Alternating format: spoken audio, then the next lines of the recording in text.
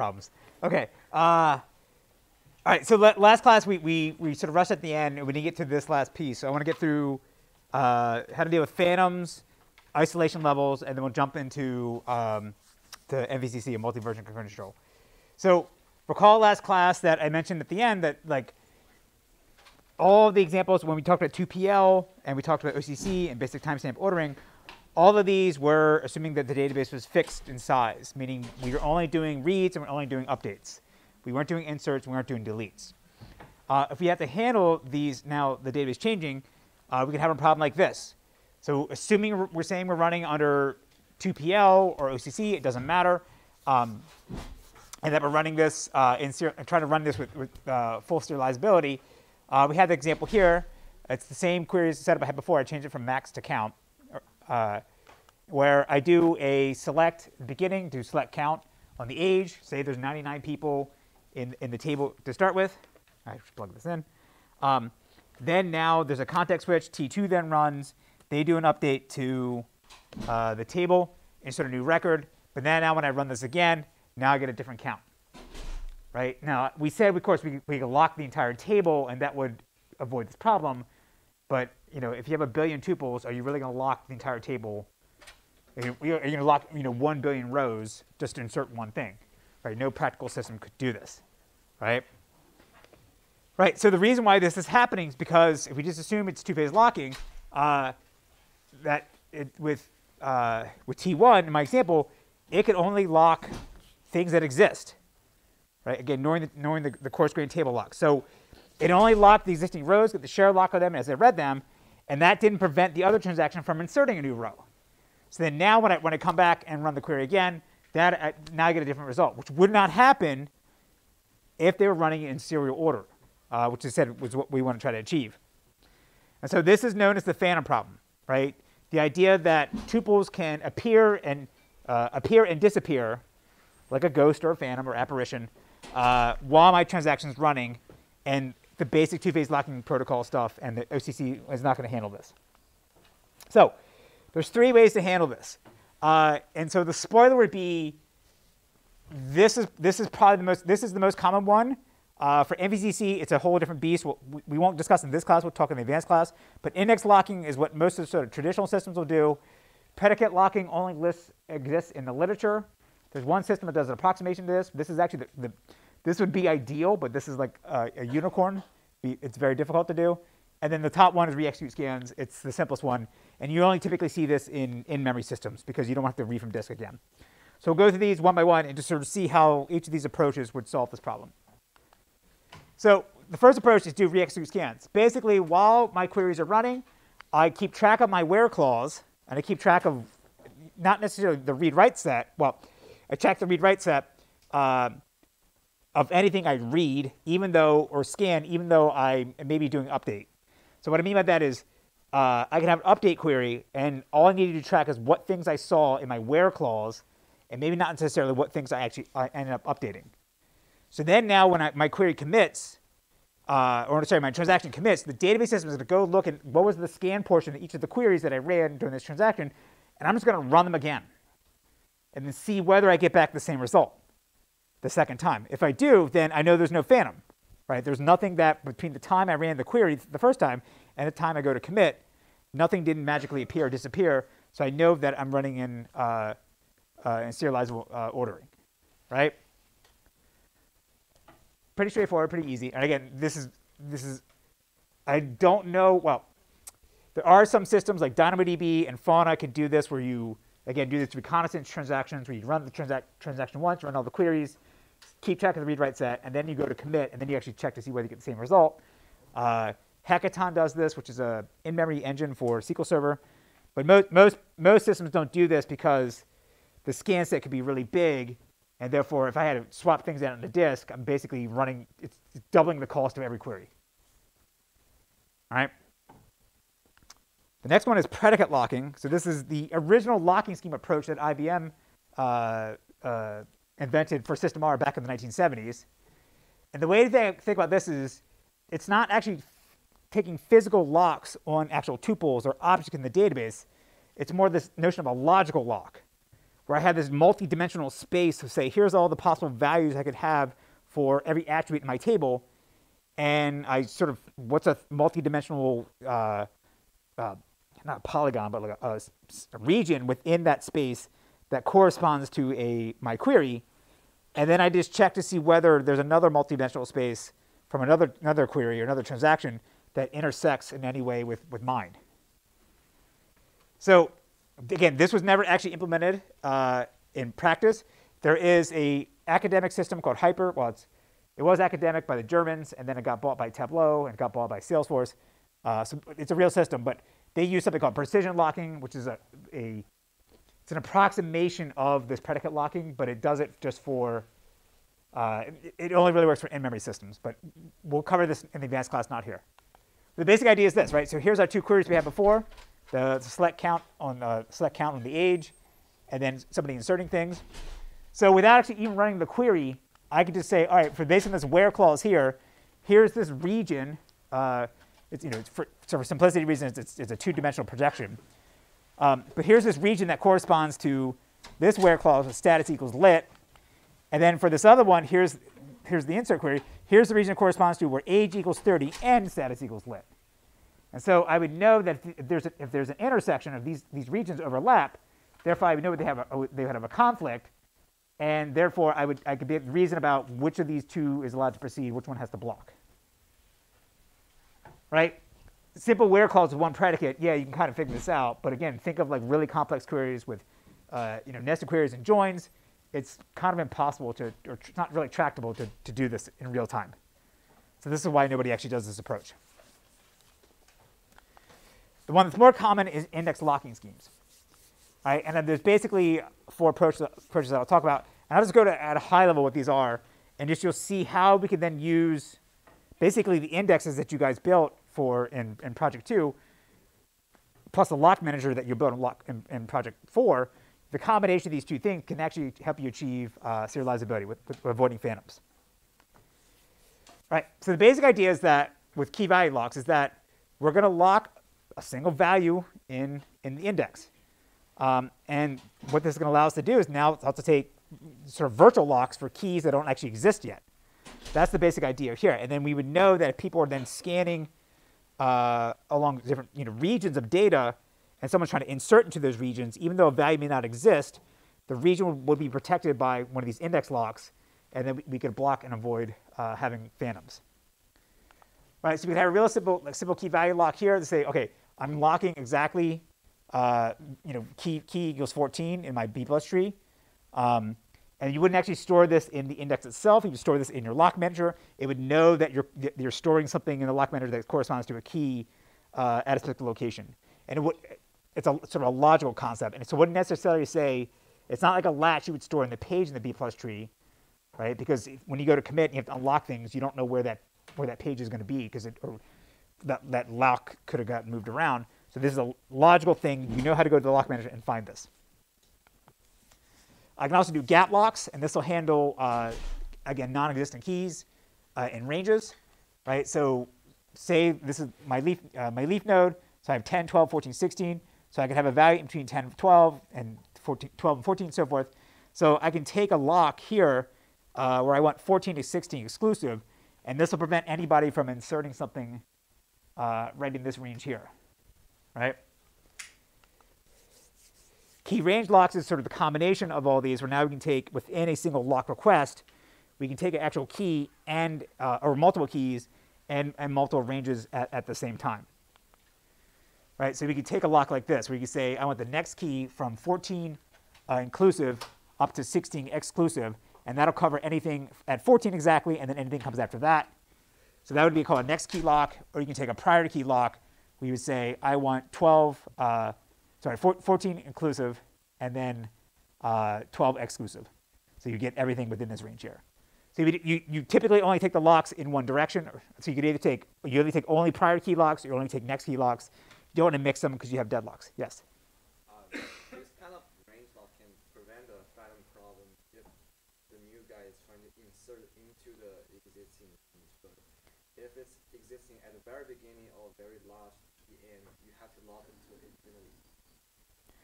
So the statement is, This would work if you are if you're trying to if someone's trying to modify something within a specific range. But if someone could be at the very end and the very beginning at the same time, they have to lock the whole thing. I mean, yes, it's unavoidable. Yeah. Yes. Professor, the gap here, does it refer to things that have been deleted, or what is the gap refer? His question is, what is the gap? It's not that even deleted. It's just something doesn't exist. Okay. So in this case here, I have the prior key lock from 12 to 14, 12 exclusive, 14 inclusive. That means that by quieting this gap lock here, then I handle 12.1, 12.2, 12.3, right? Anything greater than 12, if it gets inserted, will be covered by this lock. Okay. Yeah. So just future insertions would be locked. So say that its future insertions would be locked. Yes.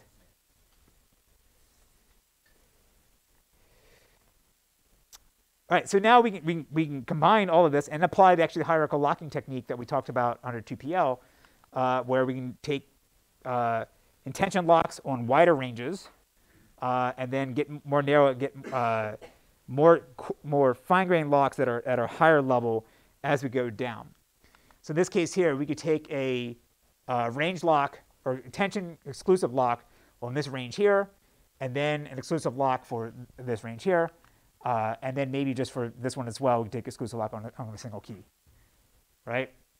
And it's all the same stuff we talked about before, where these are essentially hints up above to say, here's what's happening within these range of values. Apply in this case here. All right, so that's basically how index locking works. And again, it's a weird concept because it's like, even though we're relying on the index to tell us that how to apply these locks, it's more of a logical thing to saying, here's the range of values that we're protecting. Whereas in 2PL, we were protecting like physical things, like physical tuples, physical pages, physical tables, right? But it's unavoidable because, again, my case of my phantom, the predicate is essentially the logical predicate is essentially telling us where we would have the conflict, and we need a notion or something in the system to be able to protect ourselves from this. Yes? This will work only like when you are inserting or something, you will have to change the index. Have the lock only. Your statement is this will only work if you're deleting or inserting and you actually have to change the index. Yes, because think about it. If the where clause does not account for, like, if the where clause for the one transaction that could experience a phantom doesn't actually scan something, or just do a lookup that would then be affected by whatever the modification was that's creating the phantom, then yes, you would have to use the index. Yes. Why do you have to use an index for that in the first place? Like, can you just imagine you have like a higher level abstraction that just has like a range of values? Yeah. So his statement is, why do we need even an index for this? Why not just have a higher range of values? I mean, that's essentially what the predicate locks are doing. Yeah. So to go back to the example that essentially where we had a billion tuples and we were trying to do a clause and an insert at the same time, which of these do you recommend in terms of terms? Because all of these seem like a billion blocks essentially, because we take a lock for each index for each gap, and it doesn't seem better than taking the total lock. So the statement is, so for my example here, which approach would be better? This is where the index would help, right? So if I have an index in this case on a status, then like I could take the range lock, right? You take the key value lock on status, and they wouldn't have to take the individual locks for, or I would take the individual key value lock on status equals lit, and that would prevent anybody from inserting something that would have the same status that would cause the conflict, right? In practice, the way to think about this is like, oh, okay, does that mean I need an index for every possible column? Because I never know when these conflicts could occur. Most of the columns in tables, like for OLTP workloads, you're not actually using them for lookups and where clauses. Like I could have 100 columns in my table, and I would use a subset of them actually for my where clauses, right? Like, because I want to get your data out, but I don't need, how to say this? If I'm looking at for your account record, you on Amazon, I wouldn't look up like your zip code or your city necessarily. I want to look up your account ID. So the where clause would have the account ID. So I would just need an index and to protect that, for those lookups. Okay. So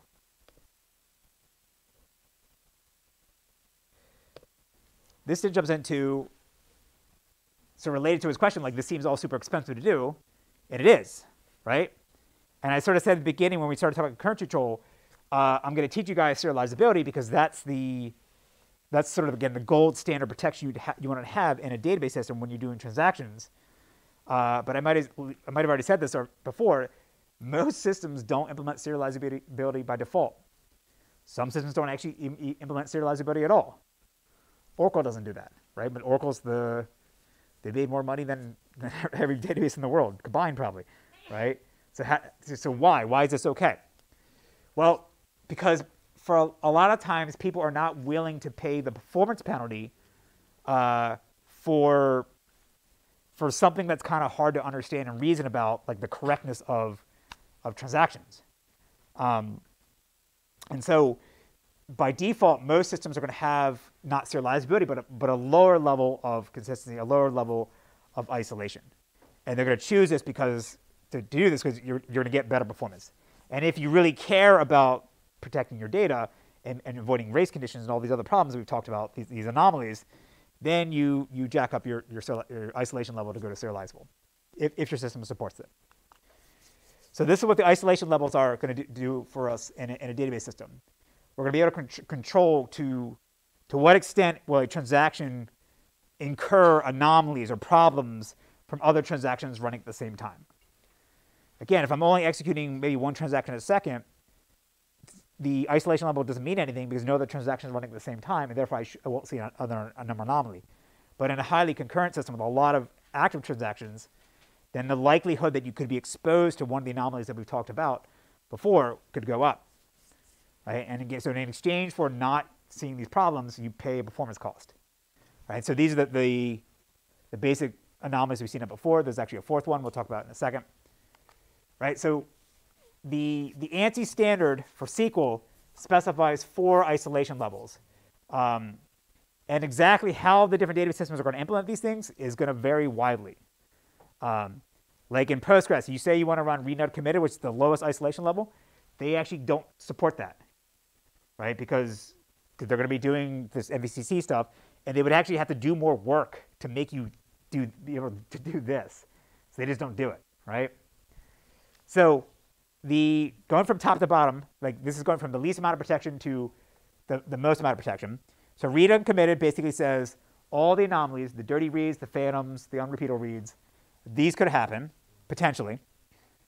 Read uncommitted, which is usually default for a lot of systems, is where you'll be susceptible to phantoms and unrepeatable reads, but you won't read uncommitted data. Repeatable reads gets rid of the unrepeatable reads, obviously, but you still may have phantoms. And then serializability means the no phantoms, no dirty reads, and all reads are repeatable. Yes? How about the lost write problem? The lost write problem? That comes under you would not be exposed to any of these because that's dealing with cascading aborts. So if you allow for read uncommitted, it actually would have this potentially. Actually, no, take that back. Sorry. For lost updates, under two-phase locking, if someone holds the write lock for an object, I can't overwrite it. Yep. So again, like we'll see what we won't do benchmarks here, but in practice, of course, obviously, I just talked about all this index locking stuff. That's not cheap, and so a lot of people probably don't need that protection. But trust me, there are cases where you do want it, and this actually came out in the news yesterday. So there's this guy who just got busted for hacking $3.33 billion in Bitcoin back in 2012. If you go read this, the actual attack is pretty simple because whatever the exchange they were using on the Silk Road apparently wasn't using transactions. So he would just issue like 200 withdrawal requests at the exact same time. And the logic on the web server was basically that debit credit thing I showed before. Check whether your account has this amount. If yes, then let you withdraw it. So he would run these at the exact same time. It wasn't in the context of a transaction, or they wasn't running with full protection. And so all 200 transactions, or how many ran at the same time, would all check, does this person have this amount? If yes, then withdraw. So they'd all withdraw at the same time, and he bled them dry, right? And they finally caught him 10 years later. So there's a lot of examples. This is just, there's a couple other Bitcoin examples where like crappy websites weren't using transactions and they got lit up.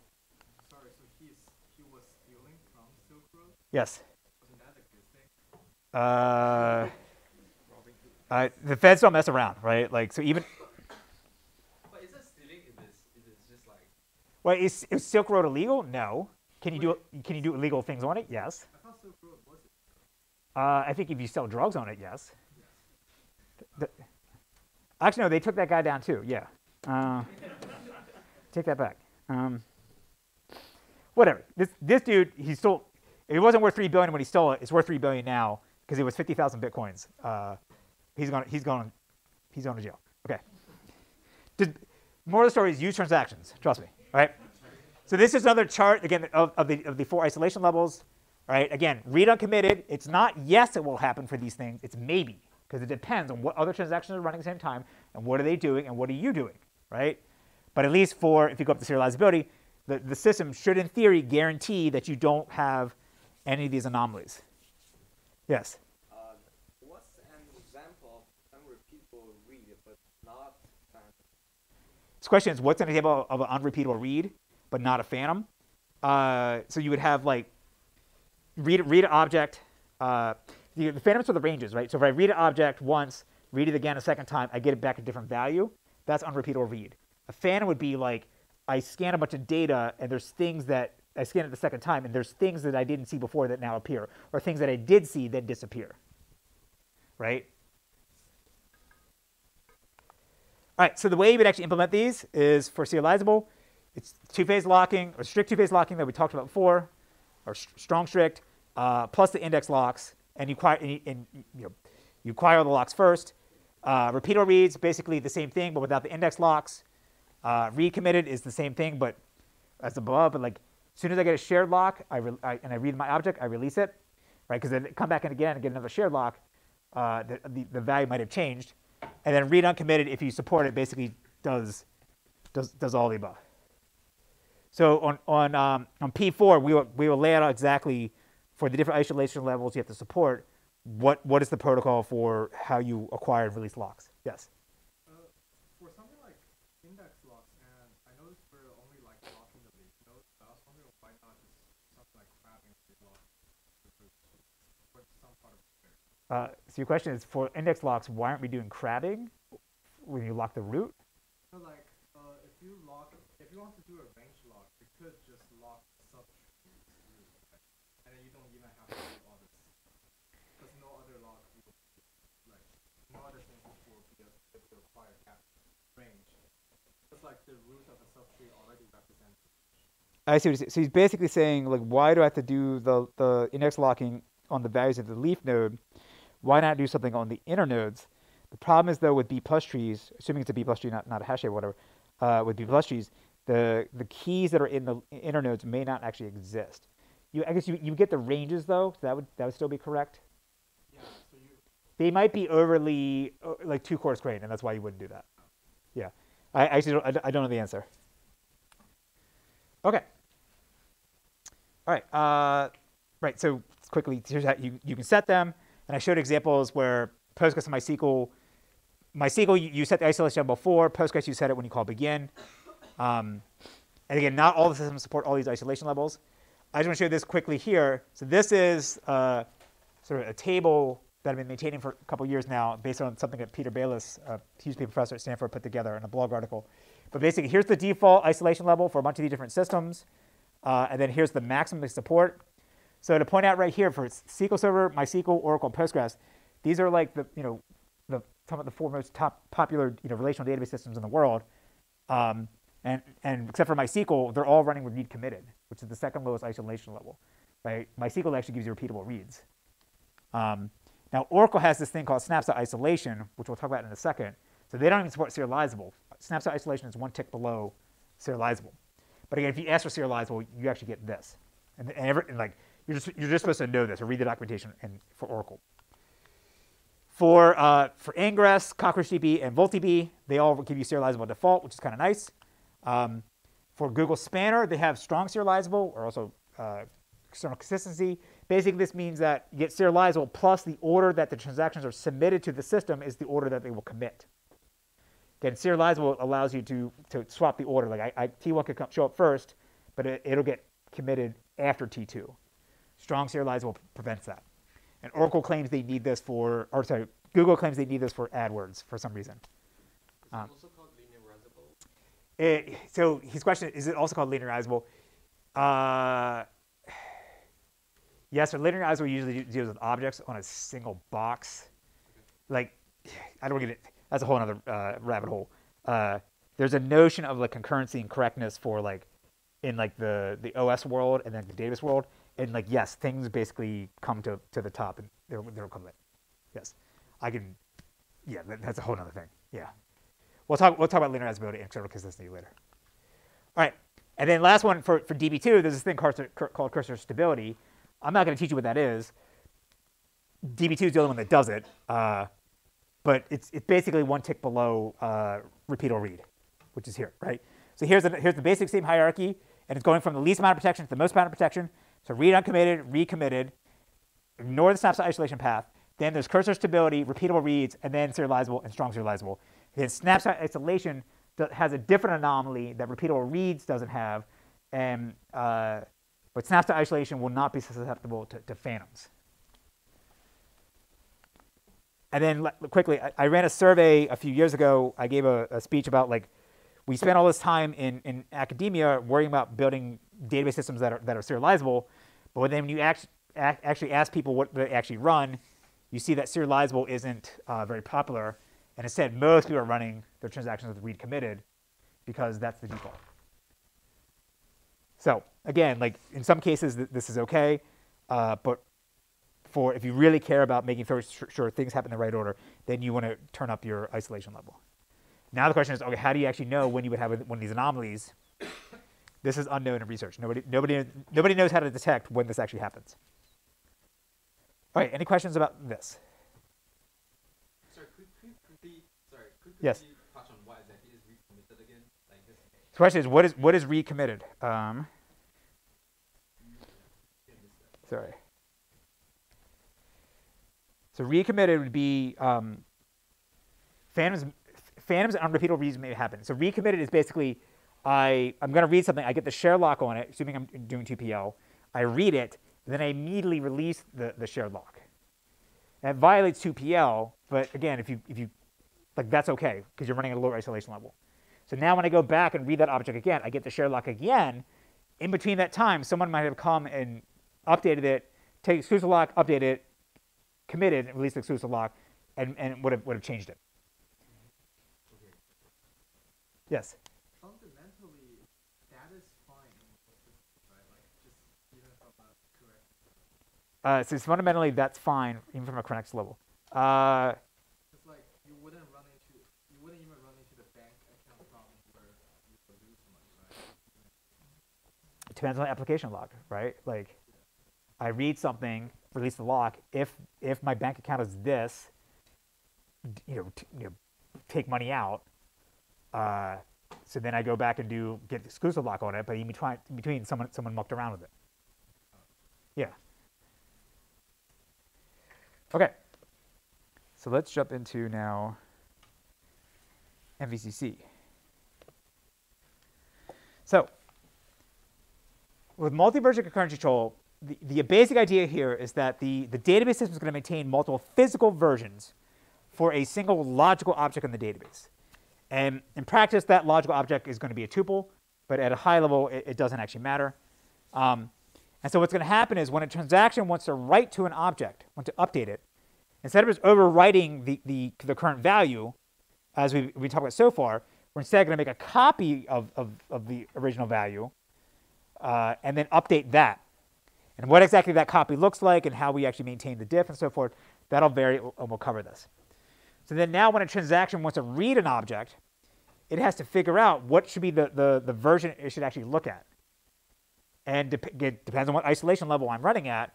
I may want to read whatever's just out there, whatever the latest version is, or I may want to read only the version that existed at the time my transaction started, or that was committed by a transaction that was already committed by the time I started. right? And so we can combine this technique, this idea of multi-versioning, with both the pessimistic and optimistic control protocols, the OCC and the 2PL stuff we talked about before. All right, and this idea of multi-versioning sort of permeates all throughout the entire system. So this is an old idea. It goes back to the late 1970s. There was a PhD dissertation by somebody who, this is usually credited as the first implementation or description of MVCC, but it was an academic, a purely academic endeavor. The first implementation of MVCC was done at DEC, which doesn't exist anymore. They got bought by Compaq. Compaq got bought by HP, and I think they killed everything off. But the first implementation was this thing called RDB, VMS, and then Interbase. And then they were both written by this guy, Jim Starkey, who claimed to have invented blobs. He went off and founded NeoDB, which is another MVCC system, sort of a well-known, I'm going to say the Jeff Dean of databases in the 80s, but sort of. And so Interbase still exists today. There is a commercial version of it, but I think it sort of targets mobile phone applications. But it was forked off and then open source this thing called Firebird. If you ever wonder why Firefox is called Firefox, it's because when Netscape died, they were originally going to call it the new browser, the open source version was going to be called, I think, Phoenix, like rising out of the ashes. They couldn't call it that because there was some other software called Phoenix. Then they were going to call it Firebird. Couldn't call it that because of this database system. So then they came up with Firefox, right? RDB, so Firebird is still around. Kind of think of like it didn't take off like Postgres and MySQL, but it is an open source system that is actually maintained. Again, Interbase is still exists, but it's a commercial product. RDB got bought by Oracle, I forget when. And then this is always the confusing part about enterprise naming. There's Oracle, the company, and then there's Oracle, the database system, the relational database system that they started in the 1970s. But then Oracle also sells Oracle RDB, which is a relational database, which is based on this RDB VMS. Right? So there's the Oracle relational database system, and then there's Oracle RDB, which is a relational database system. Two separate products. But nobody, like this is legacy. Nobody would run this anymore, right? All right, so the key idea we're going to get with MVCC is the writers are not going to block the readers, and the readers are not going to block the writers, right? So that means that I can read an object and take a shared lock on it potentially, and then anybody that wants to come and update that tuple and make a new version won't block on my shared lock because they can always create a new version. And likewise, if I'm a transaction that's updating the tuple, creating a new version, the readers can come along and read the older versions without any problems, right? And the idea now is that the transactions are essentially going to be have sort of this virtual consistent snapshot of the database based on these version IDs. We'll talk about how we track them in a second. And I don't have to acquire locks on anything I need to read. I say I only want to read the versions of the database, the version of the database that existed at this timestamp, and I don't worry about what other people are reading and writing while I do this. The other advantage you get from MVCC is what are called time travel queries. And this is actually one of the original things that Postgres sort of touted in the 1980s when they were first building it at Berkeley. The idea here is that if I don't do any garbage collection, and I don't clean up any versions, I can run queries on a snapshot of the database that existed at some point in time. So right now when I run my query in Postgres, I would get whatever the latest version that's visible to me. But you could say, I want to run this query on the database as it existed 3 weeks ago, right? And you can go look at these versions and say, okay, go back in time and figure out what should be the version of the tuple I need to look at, the state of the tuple I need to look at 3 weeks ago. Postgres doesn't support this anymore by default. There's extensions to add this back. Basically, what happens in the 1990s when they started building the open source version of Postgres that everyone uses today, it was a fork of this code at Berkeley. They had to add back the vacuum or garbage collection because if you don't do garbage collection, you run out of disk space pretty quickly, right? So, and most people don't need this time travel feature. You do see it now in some of the newer systems that come out. They claim to support this. The cloud does make this easier. I've not actually come across a lot of use cases for this other than like regulatory reasons. Like the banks need to know what was my state of my database 3 weeks ago. Most people don't need this. All right, so look at an example. So we have transaction T1, T2. T1 is going to read A and then read again, and then T2 is going to write A. So the first thing to point out now in our in our database, we're now going to have this column called of the version. And so you wouldn't actually store it exactly the way I'm showing here. Like you wouldn't have like a name like this. Instead, we're going to have these begin and end timestamps, and that's going to determine the visibility of this version, right? So for simplicity reasons, I'm saying, for PowerPoint demonstrations, the version column will just keep easier for you to just keep track of things. All right, so these begin and end timestamps, they're going to determine the range or the lifetime of this particular version. So in the very beginning, assume there was some transaction that inserted this record, they had timestamp 0, and then the end timestamp is infinity or nothing right now, null. And so that means that this is the latest version. Right? So if anybody comes along with a new transaction with a new timestamp, their timestamp would be greater than 0, and therefore this version would be visible to them. All right, so T1 gets timestamp 1, T2 gets timestamps 2.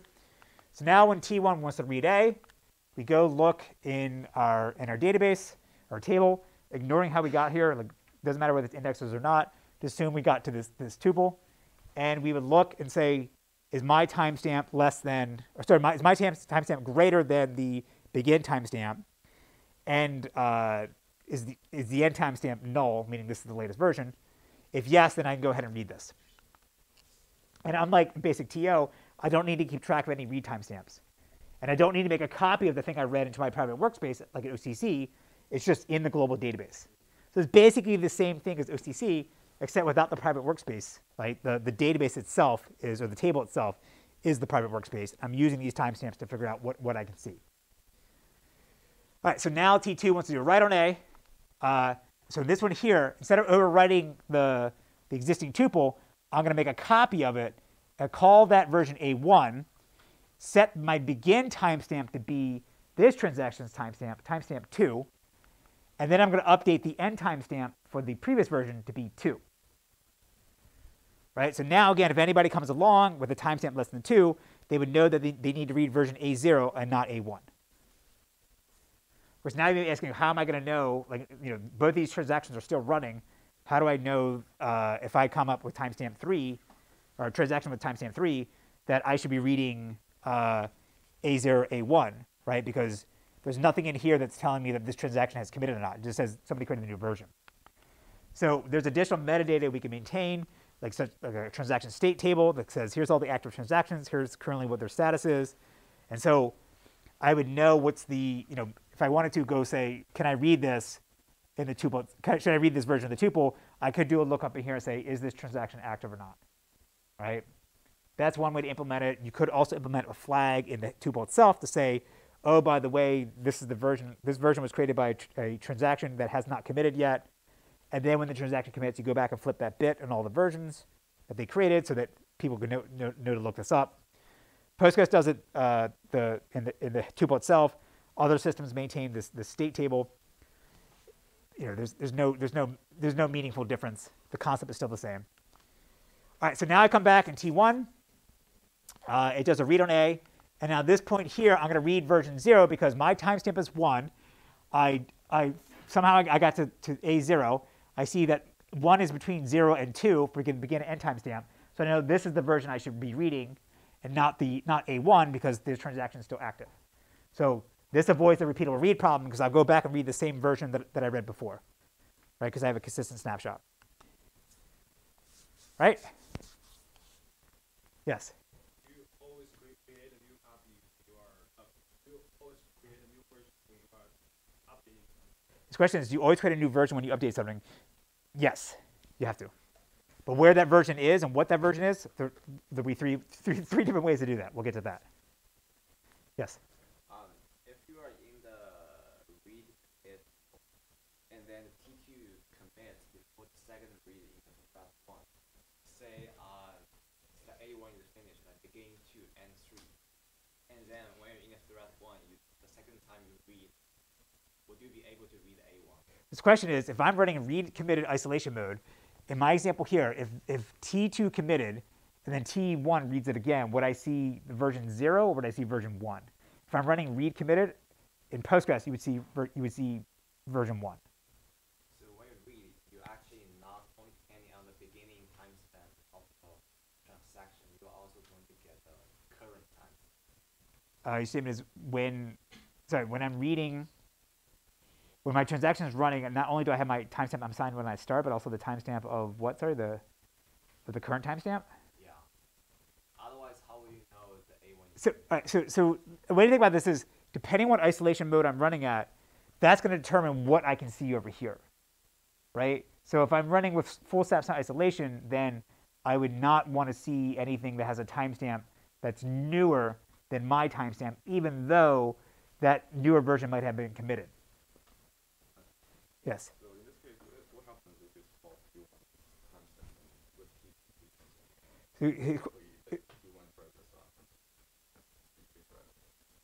So his question is, what would happen here if I give T1 timestamp 2 and then T2 timestamp 1 with the exact same ordering?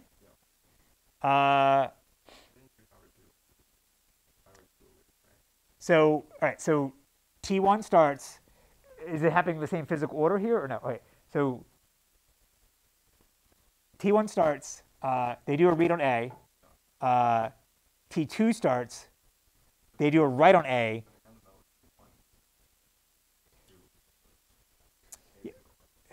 So again, I would not see, this guy would not see this guy's updates because its updates would happen, would be uncommitted by the time this guy reads it again. So you think that the A1 record is not indicated? It's kind of hard to do this in PowerPoint. Like at this point here is A1, which was written by T1. Is that not in the database? Or like, does this show up in the database after this write? Yeah, so. Yes. But what about the timestamp? What do you mean with the timestamp? Sorry. Basically, if you write, insert A1 into the database, right? Yes.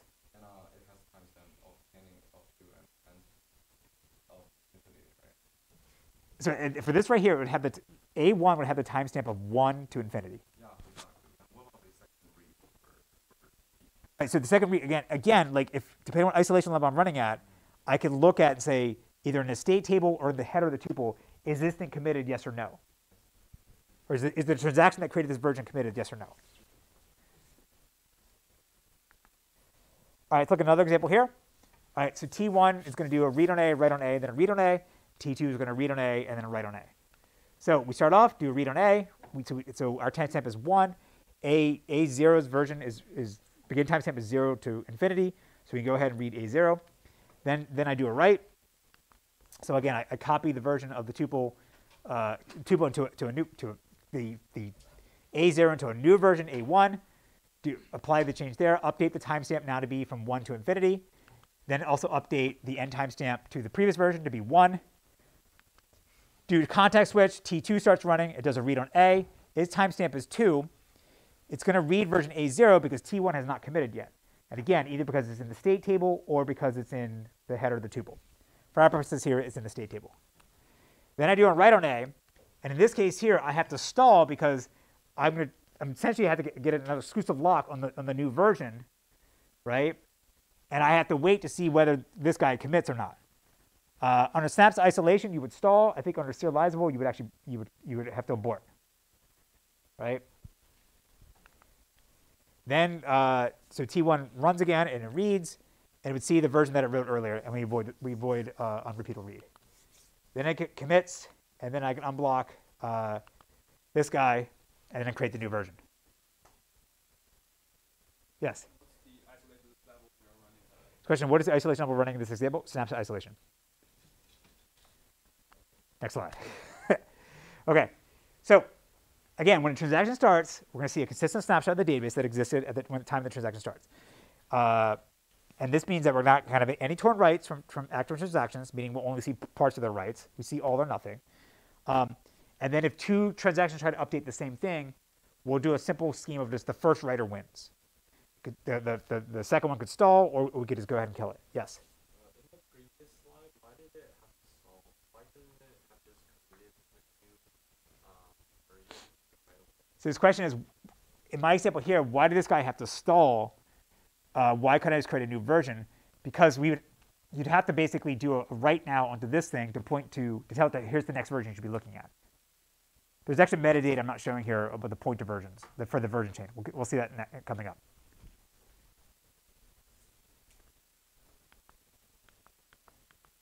Okay. So I've said that having a consistent snapshot, you're guaranteed repeatable reads. You're not going to read uncommitted data. You can still have phantoms. We can ignore that for now. But there's another anomaly that can occur under multi-versioning that you don't have under 2PL and other isolation levels or lower isolation levels, and that's called the right skew anomaly. And the way to think about this is through this visualization that Jim Gray, the guy that invented two-phase locking and won the Turing Award in the 90s, this is sort of a metaphor he likes to use, and I always like to use it as well. All right, so say I have a database of marbles, and the marbles can either be black or white, right? And I have two transactions run at the exact same time. And they're going to change, the first transaction is going to change all the white marbles into black, and the second guy is going to change all the black marbles into white. So the way it would work is they would both first do a read on a consistent snapshot of the database under multi-versioning, and they would see the state of the database like this. But then they would go and update the corresponding tuples that were black down here and white up here, and flip them. And now they both think they've done what they're supposed to do. They have all the white marbles or all black marbles. But then when we write it back to the database, because we didn't take write locks on these guys down here, there's technically no conflict between the two transactions, and we end up with incorrect state.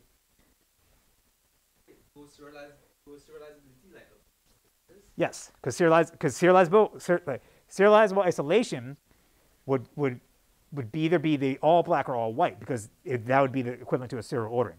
So it would either be T1 runs and then T2 runs, or the reverse. Yes. But like if the granularity of the transaction focuses on like the upper half or the lower half, it's still a valid serialization. Your statement is if the granularity of the transaction focuses on the lower half or the upper half, it's still what? Sorry.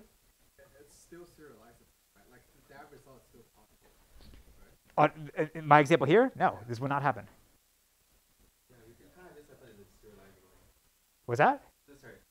But the serializable order will be transaction 1 read bottom and then write to bottom, transaction 2 read the top, right? Oh, he's saying if the scope of it only affects it's not change all white marbles to black, but change. But the transaction is change all, change all the marbles from black to white, or change all marbles from white to black. So they'd either be all white or all black. You wouldn't have a mixed. But then in the hierarchy, then like with intentional lock, wouldn't you Ignore just for multi-versioning. Under snapshot isolation, this would happen. If you start taking hierarchical locks, then you start getting closer, you start doing the things to avoid this problem, and therefore it's serializable. But in snapshot isolation, as I'm describing here, where I show up and I have a consistent snapshot of the database based on my version, this would not happen. Yes? But wouldn't it be easy to catch in the sense of this is just for certain commands, whereas for example in this situation you're talking about change all, right? So would you be able to when you're checking the kinds of operations that you're doing, if it's change all, make it such as not you change the isolation level accordingly? Your question is, couldn't I detect based on what the command is or the SQL command that's showing up is, and then change my isolation level accordingly? Yeah.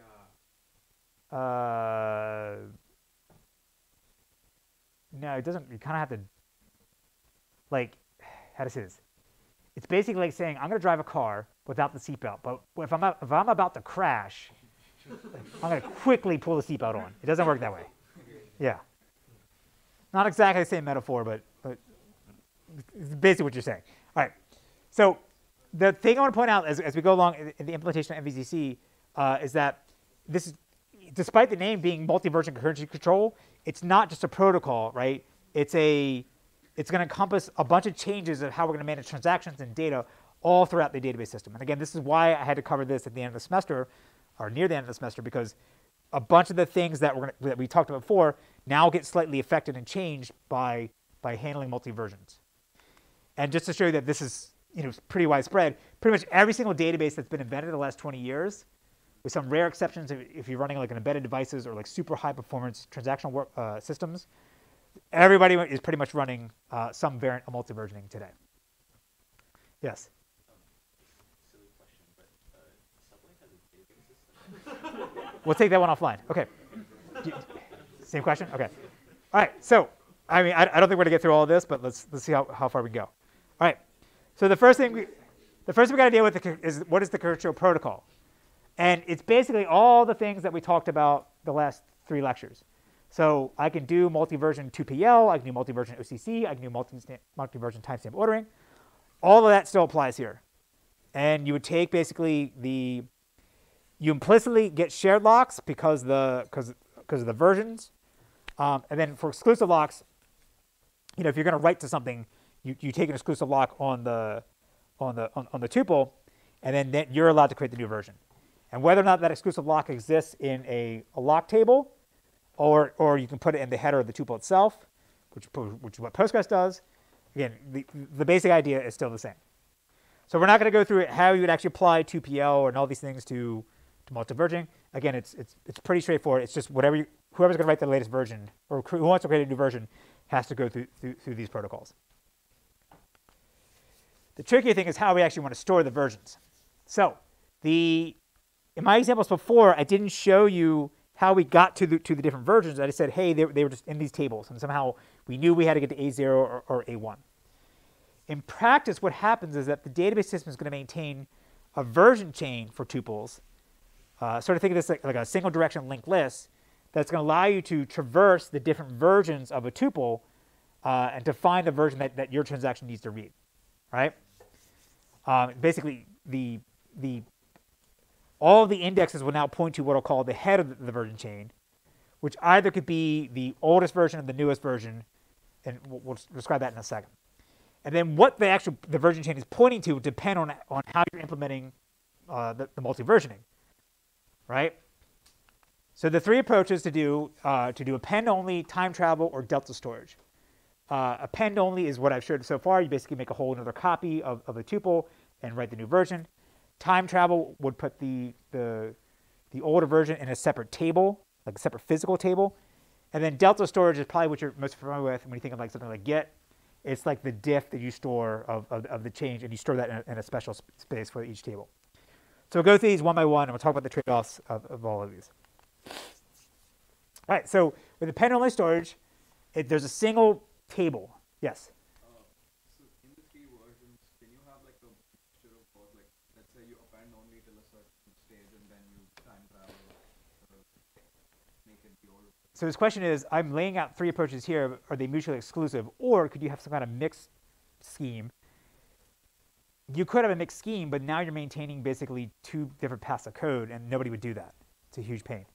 But like, what if you're adjusting for like the memory, and you want to append till a certain stage and then move it back? This is the right way to do this. Okay. The way Postgres does it is actually the worst way to do it, but it was the 80s, right? This is what you should be doing. It doesn't make sense to try these other ones. Okay. And the time travel one will show up because it's when people take a single version system and they try to graft on multi-versioning as an afterthought. That's what SQL Server does. All right, so append only, we have a single table, and every time I create a new version, I'm just going to insert like a new tuple into the table. And I update my version chain to keep track of things, right? And I'm showing this by this pointer column here. I'll also say too, again, we're not in a real system. You wouldn't actually maintain these version IDs. And I'm not showing the beginning and end because I'm trying to make it fit and keep it simple in PowerPoint. Right. So say that I have an operation here that wants to create a new version. So I would traverse the version chain starting at A0. I follow the pointer that takes me to A1. And then I create a new version, first by copying the old version in, and then overwriting it with my new values. And then I go back and update the version chain pointer from the previous version to now point to my newer version here. So this is an example how we're going oldest and newest. So the index would point to A0 because that's the oldest version.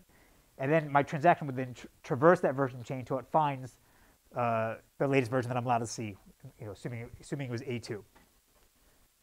Yes? So here, like, are the values only appended once they're committed, or this is? The question is, are the values only appended once they're committed? No. So now if I have a read So the question is, now if I have a read and I want to read the previous A1, how would I go back to it? So the question is, why isn't there a pointer back the other direction? So again, as I was saying, so the version chain is from A0 to A1 to A2. So assume the index points to A1. Sorry, the index points to A0, the oldest version. So if you want to read the latest value, you have to go all the way down? The question is, if I have to read the latest version, do I have to go all the way down? Yes, that's what Postgres does. There's pros and cons to these, right? What's a pro? So what's a con? He already said it. You have to go all the way down. What's a pro? He says it's simple. Yeah. Yes, but there's something else. If I update the index and I create a new I update a tuple, and I create a new version here, I don't have to go update the indexes because they're always pointing to the latest version. So if I have 1,000 indexes and I insert a new version, I don't have to update 1,000 indexes. If I'm always pointing to the newest one, then I got to update all the indexes to now point to the newest one. No free lunch. Yes. What's the B1 here? Why there nobody? All right. So what's the B1 here? Why assume it's B0, but like someone could have garbage collected B0. It's just B1 doesn't need to be here. Just worry about the A's. Yes. So do we ever compact like the The question is, do we ever compact? Yes. We'll do a garbage collection vacuuming in a second. Yes.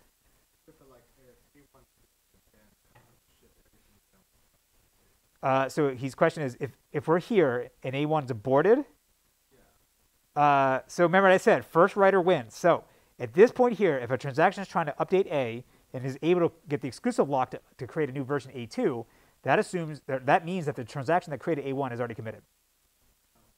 So we don't have to excise, we don't have to pull out single, something in the middle of the version chain. We're just always appending. Yes. Do you update the index? When or what? When? So here. Right? It depends on what the version chain is. So if it's oldest and newest, then we just append versions at the end of the chain. Of course, that means now that I have to traverse the chain, which could be long, depending on how aggressive I am doing my compaction and garbage collection. But I don't have to update the indexes because the index always, anytime I create a new version, because the index is always going to point to the oldest version, right? If I'm doing newest to oldest, this will be faster if I'm always trying to find the latest version because I don't have to traverse a long version chain potentially. But again, that means that every time I update the new version, I got to update all my indexes now to point to the new one. There'll be a trick the way we'll see a way we can avoid having to update all the indexes in MySQL. But again, you pay a penalty for maintaining larger values in your secondary indexes than you would normally otherwise have to do. So Postgres, as far as I know, might be the only one that does this. There was an attempt to get off of this and switch to like the MySQL Delta approach. I think it was called X heaps. That project might be dead. And this would be a very hard thing to change in Postgres right now. But it'd be nice if they could. But I would say actually, regardless of whether you're doing, if you're doing Delta storage, you would do newest to oldest. And then you still have this update the index problem. All right, time travel storage. Again, this is what I'm saying. Seems always, the systems that I know that do this, it's always like grafted on from a single version system to add a multi-version system. Like in SQL Server, you can pay an extra package to say, I want to do time travel queries. And this is essentially what you get. So the way this works is that you have a main table and then the time travel table. So these would be like physically distinct two separate tables in the database system. And so every time I do an update, I'm just going to copy the current version in the main table into the time travel table, update the version chain to now point to the previous one that used to point at, and then I update this, update the value over here with the new value, and then update its pointer to now point to the next oldest version or the previous version that I had in my main table here. So now if I want to run what's the latest version of a tuple, if this thing only contains committed data, then I can just scan through this and not have to check any versioning things because I would always see the latest version right here. If I then need to say show me a version a previous version back in time, then I would follow the version chain to go to the time travel table and do lookups there. Yes. Sorry, I was just wondering, like on the previous one, like there is could avoid overhead update that by having like a staging pointer that always points. So the statement is for newest audits, we can avoid updating the indexes by having an intermediate pointer. Yeah. We'll get to that. Nobody does that, but we'll get to that later. Yeah. Okay. So again, this seems kind of, the question is, like, oh, how is this any different than the append only? The difference is that there's two separate tables now that are physically distinct. You're not intermixing old versions within one table. So that means I could put maybe this table be backed by a really fast disk, and then this time travel query where I don't care about archival data because like I'm not going to read it that often, and it's not in the critical path of update transactions. I can maybe put some of this on a slower disk. Yes? This is not specific to time travel storage, but when you add a new version, and at the same time you have an index on A, do you add a new entry in your B plus index tree? This question is, if I, when I have, how do I handle indexes with different versions? How do I handle index entries with different versions? We'll get to that later, yes.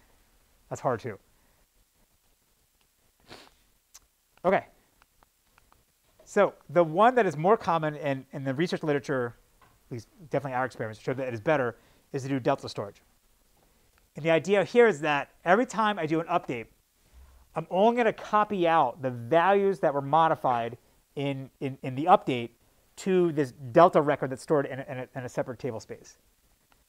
And so in this case here, if I'm going to update A1, I'm going to put the old value as a diff in my delta segment, then update the actual main table data, and update the pointer now to point to the diff.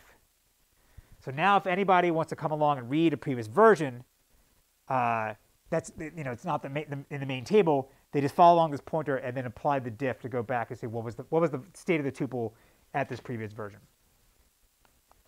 And I keep doing this, and I can maintain different entire version chain of these diffs back in time in the delta storage segment. So this is better because obviously if I have 1,000 attributes and I update one of them, I don't have to make an entire copy as append only and time travel data, right? I just store a diff. And then it makes it really easy to do garbage collection, we'll see in a second, because I just blow this thing away. Like I figure out what's the latest version I can actually see, and maybe just drop the whole thing, because this is sort of be ordered in insertion time. It's almost like, it's basically the log structure stuff we talked about before. Okay, so any questions about delta storage, append only, and time travel? So this delta storage is the one that you say that people are trying, Postgres is trying to migrate to. Yes, there's been attempts too, yes. But this is what MySQL does, this is what Oracle does, this is what CockroachDB sort of does this. This is what pretty much, if you're going to implement MVCC, you would do it this way. All right, so we obviously have to deal with old versions, and we have to reclaim them, because otherwise we're running out of space. As I said, Postgres had a problem. So we're going to say that the data systems has to have a way under multi-versioning to figure out that what physical versions can be reclaimed from the database. And reclaimable would mean that there's no active transaction that can see a version that we see a particular version. If we know no transaction can ever see it, even though, if any transaction can see a version, meaning like their timestamp is within the range where this thing would actually, a version would actually be visible, we can't delete it because we don't know what's going to come if it's going to try to read it later on. So we have to basically maintain a watermark or threshold and say here's the minimum transaction ID of all active transactions, and anything that's not visible below that we can go ahead and prune. Of course, the question is how are we actually going to find these older versions?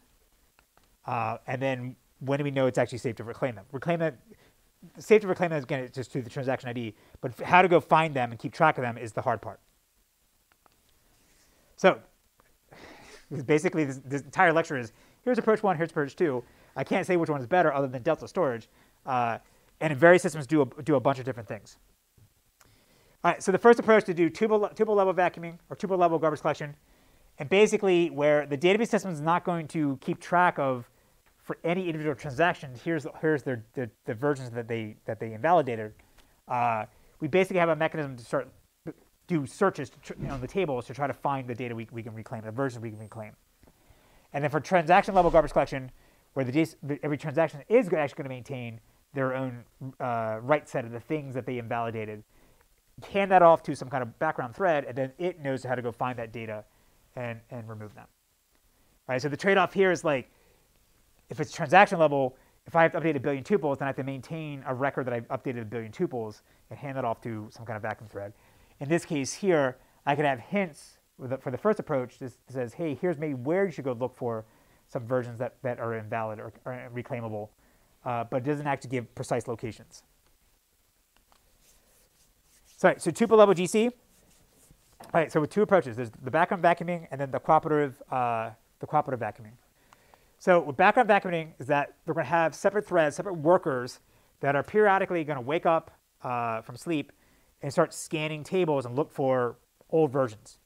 Again, there's this threshold that says here's the smallest active transaction timestamp. Anything less than that, you go ahead and it can reclaim.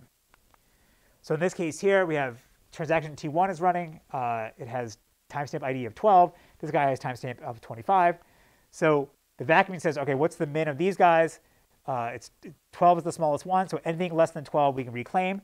So it literally is just going to do a sequential scan on the table, all right, and just look at the begin and end timestamps and say, is the minimum transaction not within these ranges? If no, then we know it's safe for us to go ahead and reclaim this. Yes, we have to update indexes, right? There's all the other stuff we talked about in a second, but you know, it's you're just literally just doing a brute force sequential scan to try to find things, right? This is a way oversimplification of how actually Postgres does it, because I'm not defining whether these versions are in the same page or not, right? Because versions could, for a single logical tuple, physical versions may span multiple pages. So I had to take locks on those things and try to find what's the beginning of them. Like it's way more complicated, but this is basically the high level what it's doing. And obviously, this would be super expensive to do, to complete sequential scan every 60 seconds over and over again. So what you can basically do is maintain a bitmap that says, here's all the pages that were modified. I don't know how they were modified, but we wrote something to them. And the last time I ran the vacuum, so that it can just scan through those, figure out what all the pages it needs to look at, and only examine those.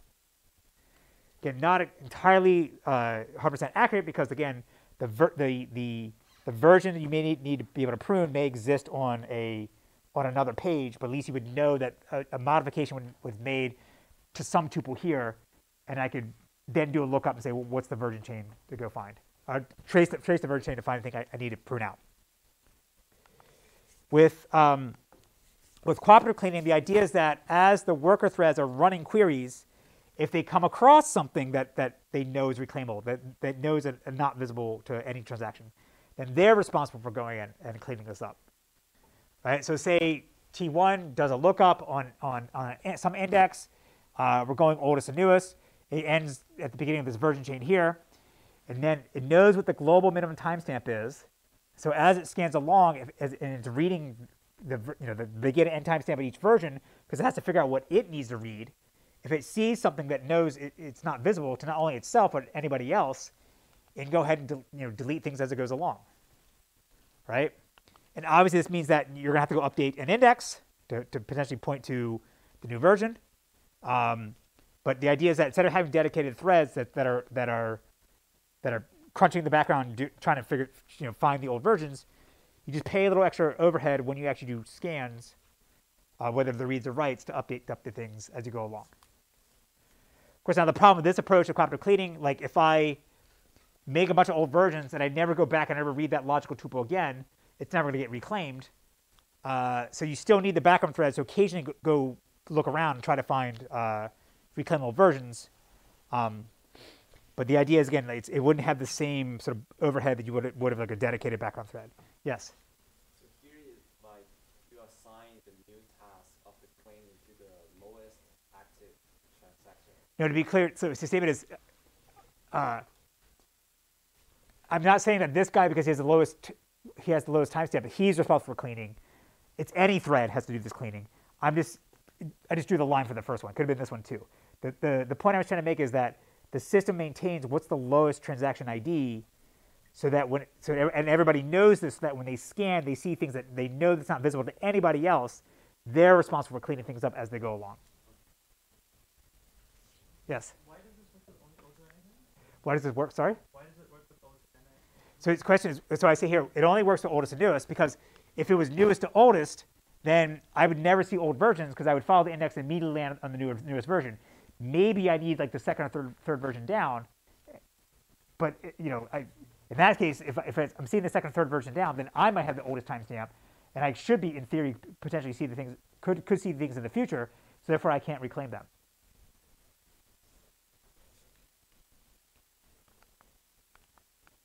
Okay, so the other one is transaction level GC, and as I said, this is just when the database system maintains for every transaction their own read and write set, and then when they commit or abort, they tell a dedicated vacuum thread, hey, by the way, here's the things that I know I invalidated. Your job is to go ahead and clean things up, right? So basically like this, my transaction T1 starts, begins at timestamp 10. I do an update on A, create a new version, A3, and then I maintain my old version write set here to say, hey, by the way, I wrote A3. A2 was the previous version I just invalidated. So go clean it up if I commit. Right? And we just have a pointer to that, like a record ID. Then I do an update on B, same thing, create a new version, and it goes to my write set here. Then now when I commit, I just pass this along to the vacuum thread. It knows that the timestamp that would be visible, sorry, the timestamp that could see these changes has to be less than 10 because that was my begin timestamp. So therefore, once I know there's no actual transaction with this that could actually see this, I'll go ahead and run and clean these things up. Okay, so that's how you basically do garbage collection. The example I said before about how MySQL does garbage collection is basically works the same way. You're appending these deltas, this delta segment, and you know what the timestamp is of each delta record. And if you order them in that entry based on that, then I can just prune them out by cutting off like any portion of the file or segment that is not visible, and I just reclaim that memory entirely. You don't have to go looking, right? Because you know exactly what the old versions are. You mostly have to do this when you're actually doing append only. All right. The next tricky thing we got to deal with is indexes. So the primary key is always going to point to the head of the version chain, and which could be the oldest or the newest, depending on the implementation. And when we actually have to go update the index, or depends on, again, what the version chain ordering is. In most systems, if you update the primary key of a tuple, that'll be treated as a complete delete followed by the insert. Because it's too tricky to maintain. Like, okay, for this primary key, here's a new primary key, and then they're linked together logically, and here's the pointers to them separately. If you change the primary key, the data system will treat that as a completely different logical tuple, right?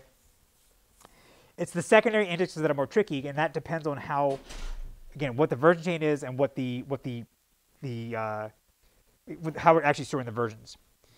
And I think I mentioned this before. There's this blog article from 2016, 6 years ago, from Uber, where they talked about how they went from Postgres to MySQL. And I said the true story is actually it was from MySQL to Postgres back to MySQL, because they hired some guy who's like, hey, it was really big on Postgres, which is fine, but they didn't think through what the workload is actually trying to do, and they switched to Postgres. And the way Postgres does multi-versioning and how they handle updating indexes in multi-versioning is actually the worst case scenario for what Uber was trying to do, and they end up having to switch back to MySQL, right? So instead of paying, I'm sure these cost them millions of dollars to do this, they could have just given us the $1 million at CMU, and we would have told them not to do this, right? But I'd say this is a good example of like, this is why you need to understand what's going inside database systems, because you can make costly mistakes like this. All right, so there's two ways to do this, and some of you have already mentioned a couple of these, but we'll go through both of them. So first, I have a logical pointer, and this is a fixed identifier that doesn't change for the physical version of the tuple, and this could be the primary key itself, or it could be a synthetic tuple ID, which is what he brought up, like basically an additional indirection layer. The alternative would be to do physical pointers, where the index always points to whatever the head of the version chain is. So there's pros and cons to all of these. So say we have a simple database that's doing append only newest to oldest version storage. So if I do a primary key lookup, like get A, then the primary key would have a record ID that would point immediately to the head of the version chain. Right? That's fine. That's fast. For a secondary index lookup, I could have a record ID as well and point to the head of the version chain. But of course, again, if I update the if I run the update a new version, then I got to update all these secondary indexes because they're pointing directly to it, right? So if I have, again, 1,000 indexes, they all have to update to this thing, or point to this thing. So anytime I create a new version, I have to update all 1,000 indexes, right? And this is what well, Postgres is doing oldest and newest, but this is essentially what they do as well. The way MySQL does this is that for secondary indexes is that the value of the secondary index is actually the primary key itself, right? And then the primary key, then so I do my secondary index lookup, I get the primary key as the result, then I do another lookup in the primary key index to then jump down to the version chain here. So now in this scenario, no matter how many times I update the version chain, I only have to update the primary key index. All the secondary indexes don't have to change because the primary key doesn't change. And they can always find out what the right location of the version chain is by going to this, right? And this is what I was saying before. This is why if you update the primary key of a tuple, even though it sort of conceptually seems like it's the same thing, we have to treat it as a separate new logical tuple because we have to go update all these secondary indexes as well. And then the example that he brought up is, what if I had this like virtual tuple ID and some kind of mapping table that says, if I secondary index has this tuple ID, I do a second lookup in this tuple address lookup table, and then I get my head of my version chain here. You could do this. Nobody actually does this because now you're basically maintaining another whole second index, and you might as well just use the primary key the way MySQL does. All right. So does that answer your question? Yes. Okay. So the tricky thing is also going to be, although we have 1 minute left.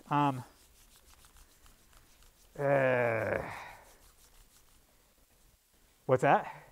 Let's call it a day. He says, let's call it a day. You know, there's a lot. There's a lot. Yeah, let's call it a day, and then we'll do a demo with Postgres to show how they do this next time, okay? Nice. All right. See you guys.